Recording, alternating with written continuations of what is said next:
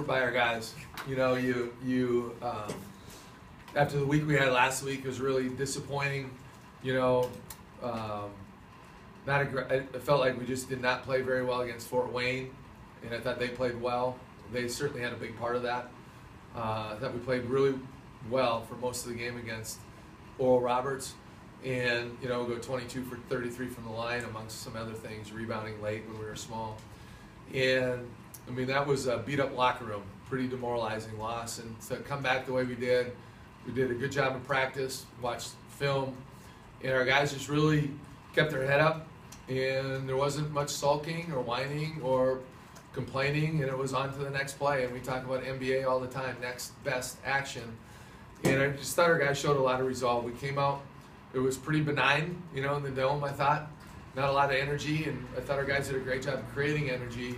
And then there was a lot of ebbs and flow that first half. We jump out to the big lead, then we really, we lose Covington one time, we lose number 10 Badish one time, and then they just drive it right to the rim for an uncontested layup, and they go on an 8-0 or 10-0 run. And then we just struggled guarding screen and roll, and it felt like they were carving us up. And we didn't have an answer. We finally played Burnett as the 5, and switched 1 through 5, and just kind of limped in with a 1-point lead. And you go into halftime, and you're kind of wondering, all right, where are we at mentally, to be honest? And there was no flinch, you know, and you come out, and we jumped on them, went on a 14-0 run to start the second half. We knew you were coming back for that. And jumped on them with a 14-0 run. We're able to play in front, really got downhill.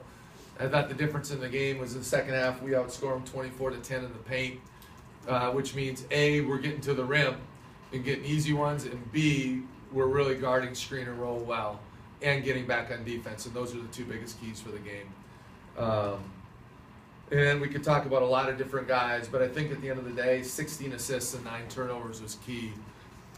We had a rut there, but we're really over-dribbling this year, and we've done a bunch of stuff in practice just to share the ball, move the ball, and I think it's starting to show the last 2 games, and with ball movement, you get better shots, and our shooting percentages have really gone up. And with that, we'll open it up. Nice game offensively from Burnett. Is that something that we could see more of here? Yeah, I feel like Trey, the last 2 games, I feel like he's played well. You know, I thought he had a great game against Oral Roberts. Shot a good percentage. Just got in foul trouble, you know, and that's an area he's got to get better at. But I think he's starting to figure some things out. You know, junior college transfers, sometimes it takes time, and you know, it's hard as a coach because sometimes you're in. He's been in, he's been out. He's been in. He started every game. It gets to a point where it's like, you know, you need to see improvement in some areas too. And we had a good talk. I think it was after the Fort Wayne game, in front of the team, with his role and what he needs to do, along with some other guys. It wasn't just Trey. And then just pulled him aside and just said, hey, we believe in you. You're a great person, first and foremost. You got a great heart to you. And you're a good player. We just need you to go play and stop thinking so much. He's trying to please. He's trying to do the right thing. And just like Trey, just go play. And I think there's a little bit of a sense of relief. Not relief, but, you know, he's playing freer, you know, because he's a talented kid. So, but did a great job. And I thought he did a great job defensively when we put him on Fuller.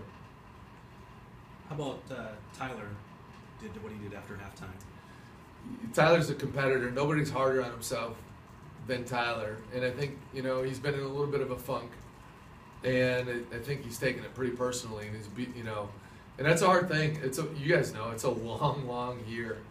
And we had some long practices early in the year. And then everything's new. So it just takes time, you know. And, I mean, he's had to, like we said many times, he starts as the 1, he's playing the 3s, guarding 4s, and he's just doing everything. And that takes its toll mentally, physically. And, you know, the last 2 days he shot it a lot better in practice. And it was good to see. But more than anything, he had 7 assists, you know, and so he's gone back to, I think, just trying to keep the game simpler, let it come as it may, and then allowing himself to make some plays that way. But, yeah, he had a heck of a second half. And just thought he got everyone going, you know, making the right pass, making the right play, knowing when to get to the rim, knowing when to kick it out. Seemed like your inside game was working. A lot of layups, coach. I mean, not a lot of outside shots. It seemed like the inside game was really working. Wanted to attack the paint. Yeah, you know, we early on I thought we got to the rim to start the game, and then we did what we do sometimes. And when you know when you don't have a lot of size inside and just a go-to guy where you can just throw it in there and he's gonna score. And James has made strides, but you sometimes you go in those ruts where you just start cranking them up, and we started cranking them up. You know, that probably the last 10 minutes of the first half, roughly. And it's a good thing we made some of those, but we were not getting to the rim. So that was we talked about it at halftime. The guys always write down 3 things we got to get better at.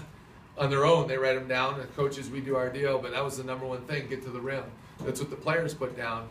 And so to start the second half, we just started running stuff that we hadn't run for a while, and we really got downhill.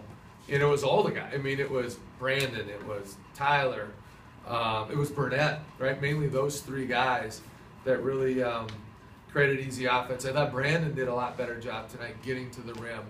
Now, a couple times he probably could have had dunks, and he chose to pass them. But you know what? He's sharing the ball too, so you can't get mad at him that way. But you need to say something like, "Hey, just go do, get to the rim that way." But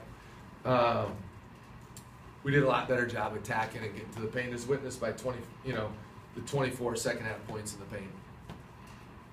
Sometimes when you were going about as small as you've ever gone this year. It was like my freshman team was taller than that lineup for a while there. Well, yeah, and we've had not at home. That's what's funny, like, because part of me, we haven't played super great consistently at home.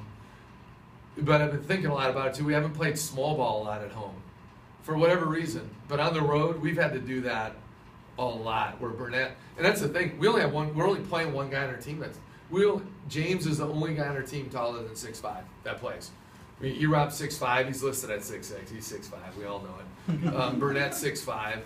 But but we've had to do it, and it's really helped us get back into a lot of games. North Dakota State, we played small ball a lot. DJ Davis was our 5 a lot of that game. But other than that, at home, we haven't had to do that much. But Denver, we went small ball. Sam Houston, Creighton. At Creighton, Burnett was our 5 a lot. And so it's just, is it what we want to do? No, it's not. I mean, that's not. But with Flack being out for the year and Sparks, I mean, honestly, hasn't played a full game since late November. I mean, and it's nothing that he can control. Ankle, concussion, chipped tooth, pulled hammy twice. I mean, what do you do, right? I mean, it's, so our guys are used to it. Trey gets reps as the 5. Our guys feel comfortable with it. But it is hard to run sets because they don't know all the, they're not rocket scientists. They're men's basketball players. Big game on Saturday. You feel good going into North Dakota State? Well, I don't know if I feel good, but it's a great opportunity. They're first in the league now, right? I think they have 2 losses, and South Dakota State has 3. They have the 6th or 7th longest winning streak in the country, winning 23, I think, in a row, so whatever it is. But what an opportunity! They have what we want. I mean, they're the defending champs. It's going to be a great crowd. It's going to be packed. So, yeah, I mean, there'll be a lot of. I'm the oldest of 5 boys, so there's going to be a ton of kids there, or my family, and my wife's the second youngest of 10, and. So we couldn't give out. We only get 50 tickets. I told them they got to buy their own, and then the whole town of Mayville, I think, will be there. But and hopefully we'll get some Yotes fans. It's going to be a electric environment. It's going to be a great playoff atmosphere for our guys, and they're playing for first. So we have nothing to lose. Lawrence Alexander is really, really good. I don't know who the best player in the league is, but I know he's, I would say, the most valuable player in the league for everything that guy does for them.